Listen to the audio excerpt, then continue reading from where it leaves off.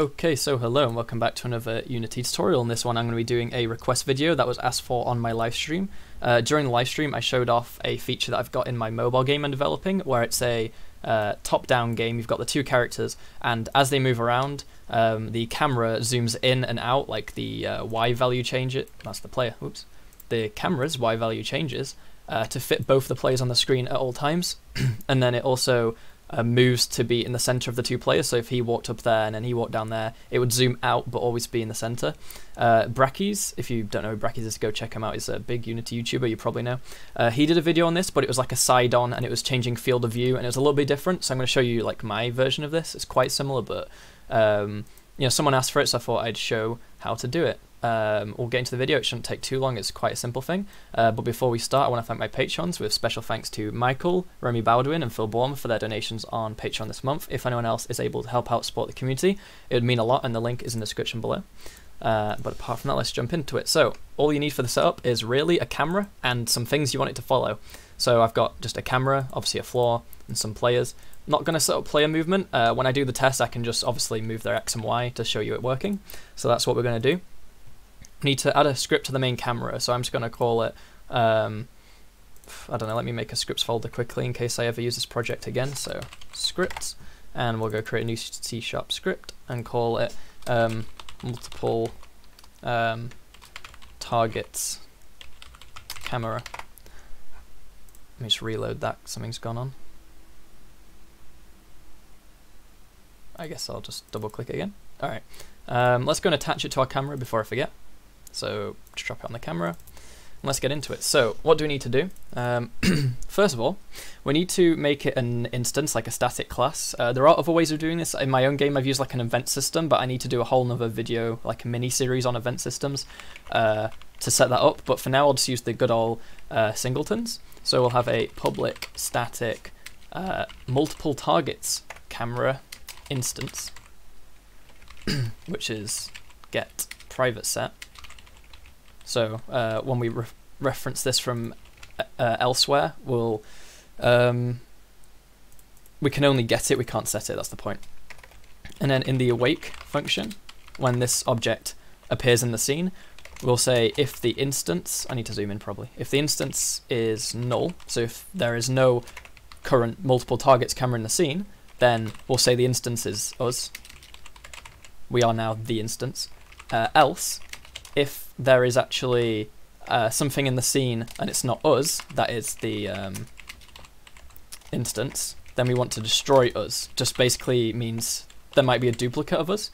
We might have accidentally put the prefab in twice, so this will just delete one of the extra ones basically, so we're just left with one because that's the point. So there's our singleton, and that just helps us set it up. I usually, when I write a singleton, I'll put like hashtag region singleton, like that, and then after it I'll put hashtag end region.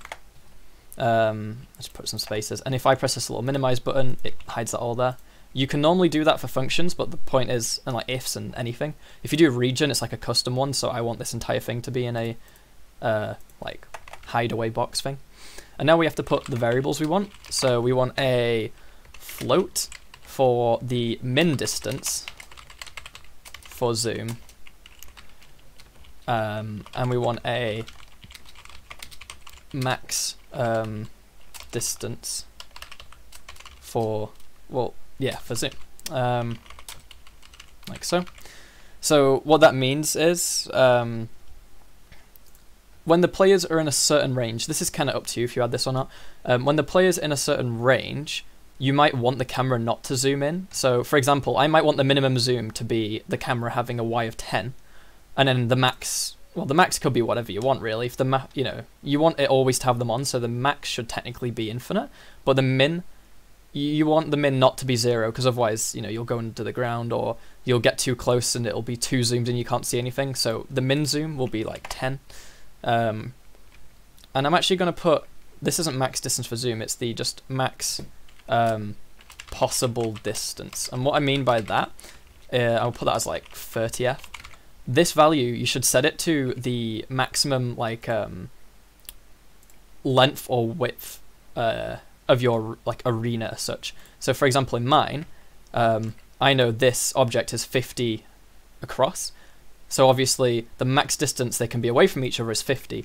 That doesn't mean the max total distance. Like if I put one at that corner and one at that corner, it actually just takes the horizontal or the vertical. It will not take a diagonal length. That's simply because it needs to...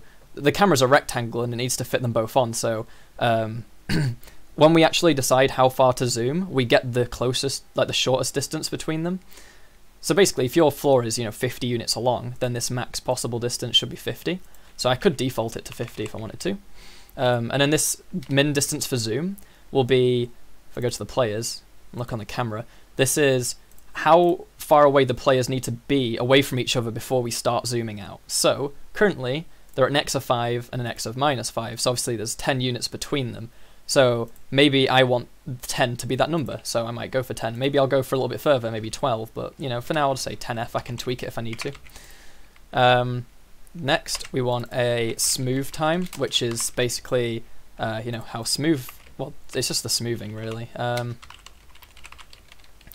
It's how, because if you set this to 1, then what would happen is the camera would always follow them and would have no delay. But delay, makes it look nicer and cleaner. You don't want it stuck to them basically. So I might default that to 0.5f. That's the value I found to work. And then we want a min y and a max y. So we want to obviously say the min y, so it's a float. The min y is equal to, was it 10f? I think I said. Camera, yeah, 10. And then the max could be well, let me think. If I zoom out till I've got the entire thing in my distance, it's 50, 45. Obviously you would probably not have an arena this big anyway, so let's just put that to 10. And I'm going to say this max y is about 50, in case it ever got that far. It's up to you for these values. The max could be anything, but I would recommend putting it the size of your arena. And then finally we need a serialized field. This could be just a private list, but I'll show you why we're going to expose it. This is a list of transforms called targets, and it's a new list of transform. And I'm also going to store a private vector-free velocity for the smoothing. This is just a reference variable. Okay, so now let's get into writing the code.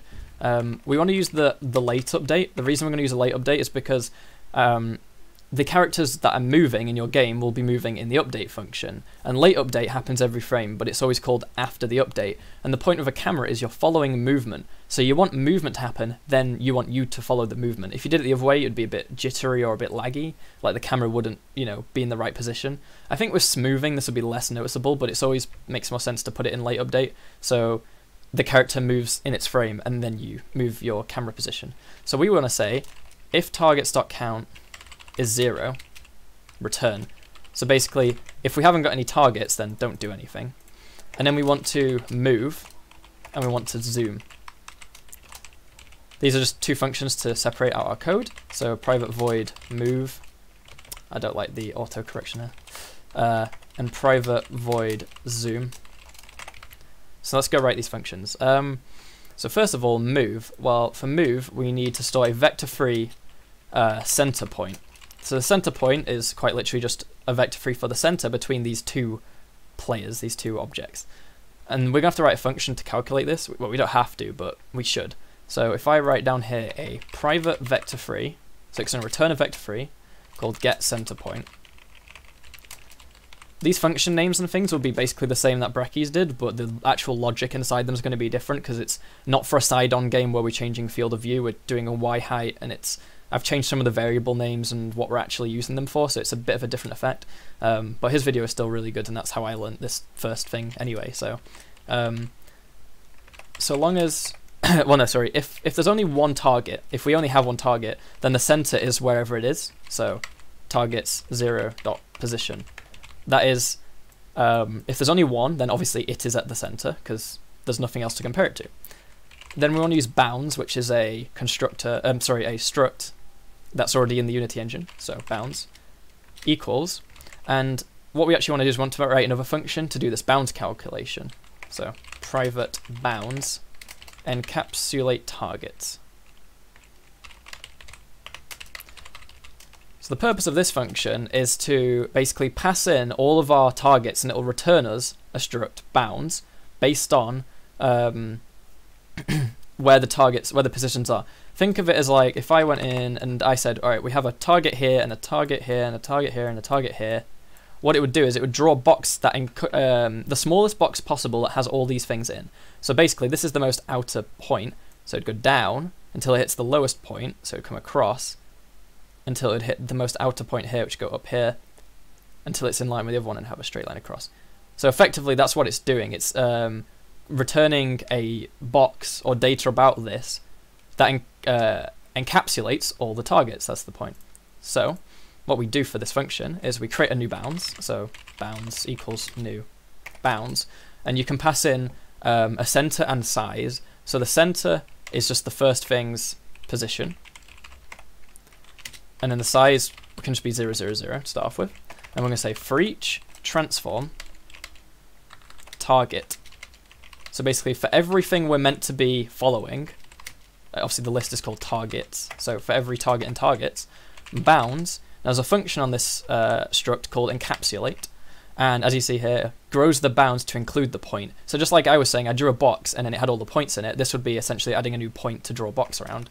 So we're going to add target.position. So it's going to add all of them into that. And then we're going to say return bounds.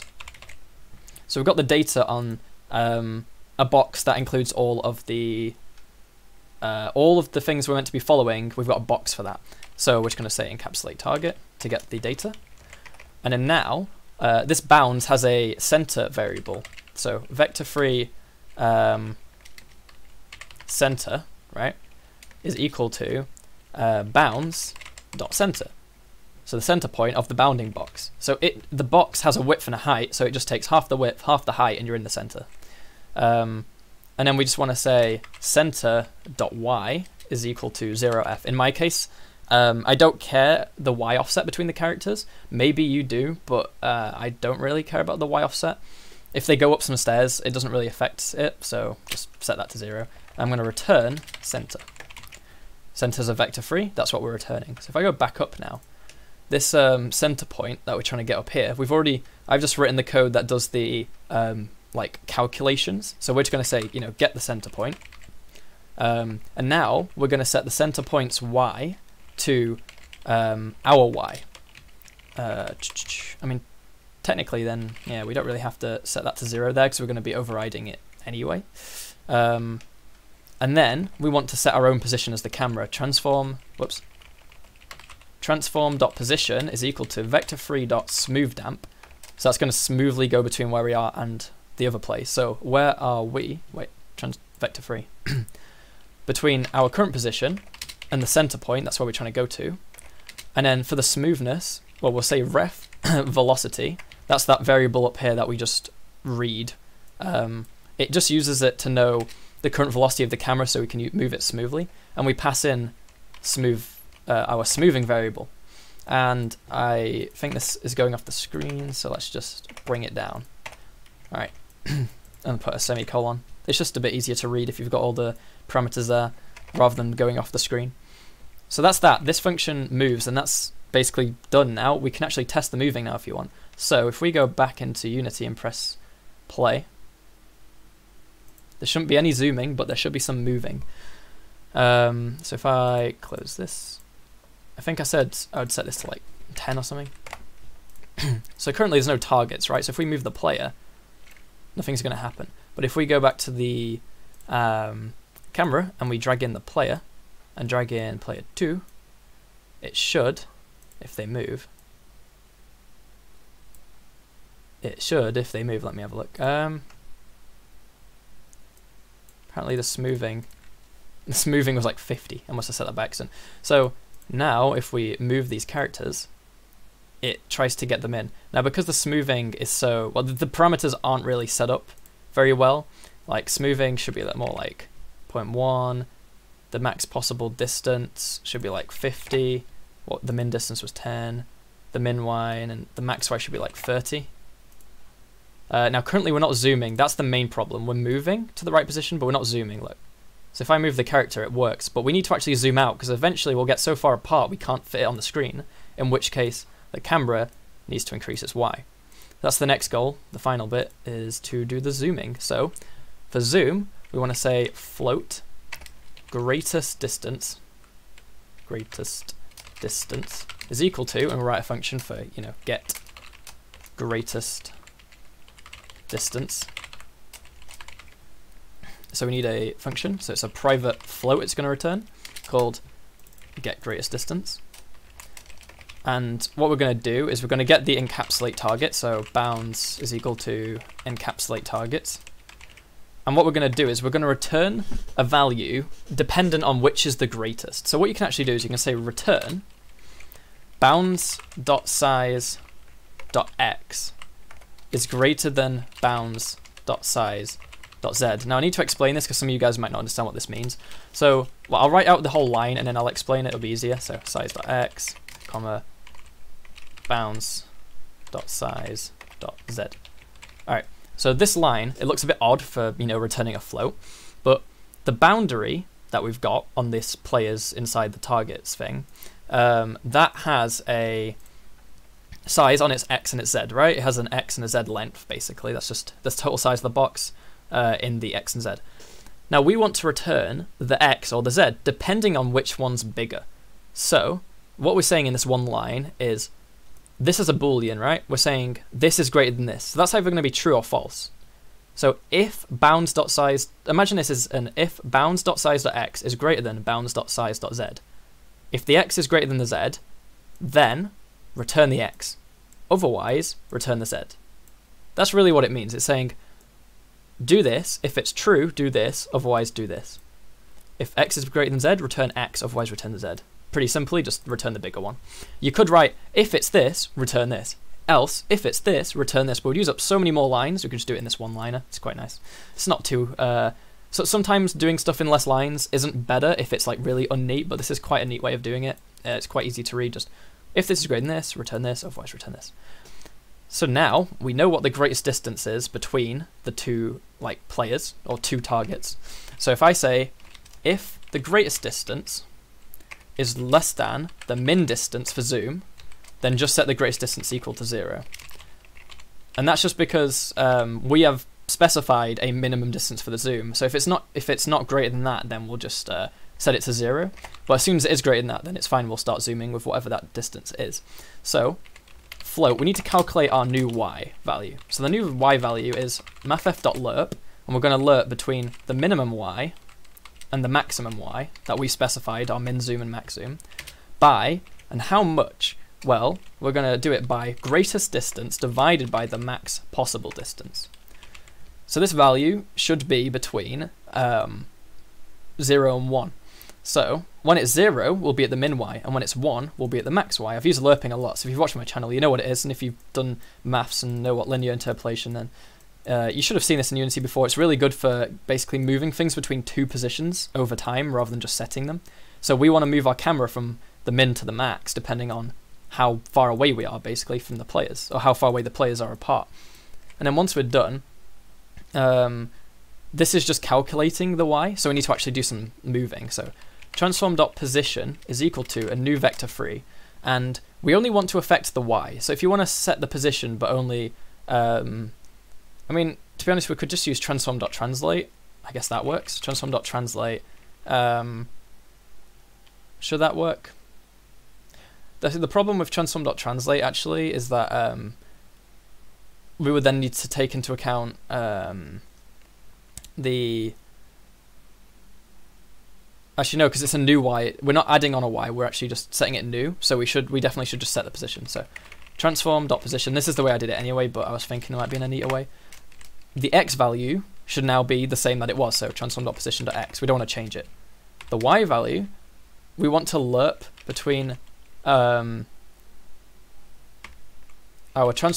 current y, so mathf.lerp between our current y and the new y, new y, by time.delta time, because that's just going to make it smooth, and then transform.position.z, we don't want to affect it. Now let me just neaten that up like I did earlier. So go down, bring that down, bring that down. Make sure that comma isn't there. So our x is the same, our z is the same, but our y is gonna lerp between our current y and our new y. So finally, well actually no, I think we've done. Let's go test it. That should be right. Actually wait, sorry, I need to alright, the min distance for zoom was like 10. I'll set it outside of play mode now so it saves. Max was like 50, smoothing should be like 0.5. Min y 10, max y it's like 40 or something. So if we go put in these players as the targets now and press play, see what happens when we move them. I don't know if the numbers are exactly right, but it's fine, we can test. So it's zoomed out and we're going to move as we get closer. We set to this. Now notice how as I'm moving, the y isn't actually changing, we're just moving on the x. That's just because the we're within the min distance for a zoom. As soon as we get out the min distance for a zoom, we'll start zooming out. And as we go further away, we'll start zooming out even more. And if I go all the way up here, and I take player 2, and move him all the way down here, and move him to the right, notice how they're still both in the range of the camera. And if that just gets set to 0, 0, and that gets set to 0, 0, they're both at the same place. Now, the reason we have a min distance for zoom is because if I set min distance for zoom to 0, and then put them like both inside each other, well actually no, we've already set a min y, so actually it kind of protects itself there, but the problem is if your y was like lower, then you'd basically just be going inside them. So you really want to like limit that. Now the last thing to show you actually is, what if you want to spawn characters in just like during the gameplay and have them appear on the list of things? What you need to do is we need to make a script, one last script, it's pretty easy, called, I call it point of interest. So basically, if something has a point of interest script on it, then when it spawns, the camera includes it in its range of vision. Otherwise, then it just gets rid of it. So this point of interest, let me just get rid of these unneeded using statements. All it's going to say is on enable, so when it exists in the scene, we'll say camera, well, multiple thingy camera dot instance dot. We need to write a function in it really quickly to let us assign ourselves. So what we can do is we can say, maybe around here, public void assign target, or like add target. It takes in a transform target, or like new target. So this is the new thing we want to be added, and all we're going to say is if not targets dot contains new target, because there might be a case by accident where like it's already in the list, you don't want to add it again, so you want to make sure if it doesn't contain it, then targets dot add the new target.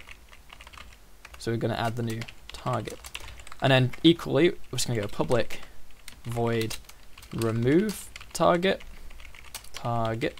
transform target to remove if targets dot contains target to remove. So just instead of saying if not, we're going to say if. We have to make sure it contains it before we do targets dot remove, because if we try and remove targets dot remove, if we try and remove something that isn't in the list, I'm pretty certain we get an error, so we might as well avoid that. So we call this to add and this to remove. So what we'll say is when we enable this object, we want to add a target transform dot just transform, sorry, and then private void on disable multiple targets camera dot instance dot remove target transform. So we're saying when this object exists in the scene, add us to the list. When we aren't in the scene anymore, remove us from the list. So what we can do is we can say player 1 is a point of interest, player 2 is a point of interest, the camera, let's just remove it. So there's nothing in the camera's list now, but notice how when I press play, because those players have the script on, they are in the list when it press play. No, they're not apparently, because so what's happened is I'm trying to add it on enable, and if I look up here, what's actually happening is I think a race condition's happening where basically this awake is happening before this on enable. Because if we look over here, Unity event calling order, and scroll down, you'll see we have awake and then on enable. But the thing is, that sometimes, I don't know why, it just doesn't seem to happen sometimes. It happens in a different order. Like, I could use on start here just to see. It'd be interesting if that actually worked. So if I pressed this. Notice how it works this time. It's just a race condition. So those both are in the list now. And if I just destroyed this guy, then notice how the camera, it removes it from the list because that's what happens on disable, and now it's just focusing on this one guy.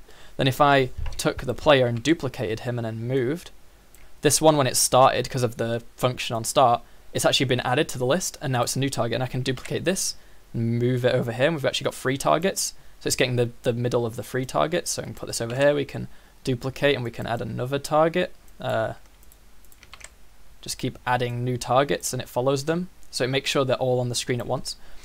So yeah, that's the video. Hope you liked it. Obviously, it's quite a long video, but you know, we covered quite a lot there, and it's a pretty cool camera trick. I hope you enjoyed this and implement it in your games. Give feedback. You know, get back to me on how it works if you enjoyed it, whatever. It'd mean a lot if you left a like and subscribed, and if you could help out on Patreon, it'd mean a lot. But apart from that, thanks for watching, and goodbye.